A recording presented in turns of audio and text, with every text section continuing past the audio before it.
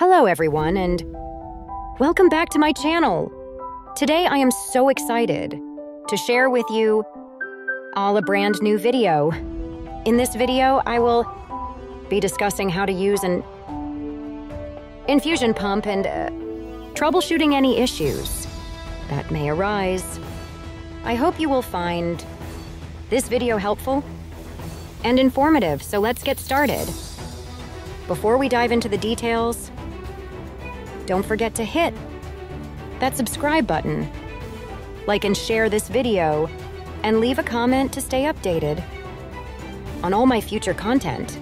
Using an infusion pump is a simple process that involves a few key steps. First, it's important to ensure that the pump is clean and in good working condition. Then, set up the pump according to the manufacturer's instructions, including connecting it to a power source and programming the infusion rate and volume. Prepare the medication. Pour fluid to be administered and make sure it is compatible with the pump. Prime the pump tubing to remove any air bubbles and ensure a smooth flow of medication.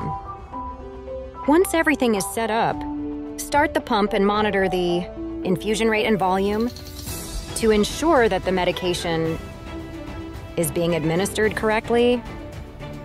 Keep an eye on the pump throughout the infusion to make sure it is working properly, and address any issues that may arise.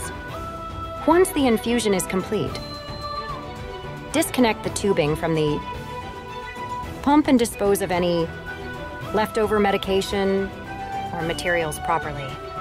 If you encounter any issues with the infusion pump not working correctly, there are some troubleshooting tips you can try. Check the power source to ensure it is properly connected and not damaged. Verify that the tubing is properly connected to the pump and there are no kinks or blockages obstructing the flow of medication. Review the pump's programming settings to ensure that the infusion rate and volume are set correctly. Inspect the tubing for any air bubbles that may disrupt the flow of medication, and prime the tubing to remove them.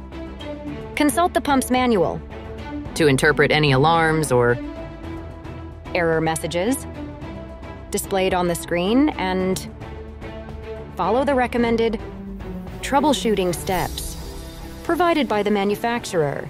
If all else fails, contact the manufacturer's technical support for further assistance and troubleshooting guidance. It is important to always follow the specific instructions provided by the manufacturer of your infusion pump and consult a healthcare professional if you have any questions or concerns about its use. I hope you found this information helpful and feel more confident about using an infusion pump and troubleshooting any potential issues. Thank you for watching, and don't forget to hit that subscribe button, like, share, and leave a comment to stay updated on all my future content. See you in the next video.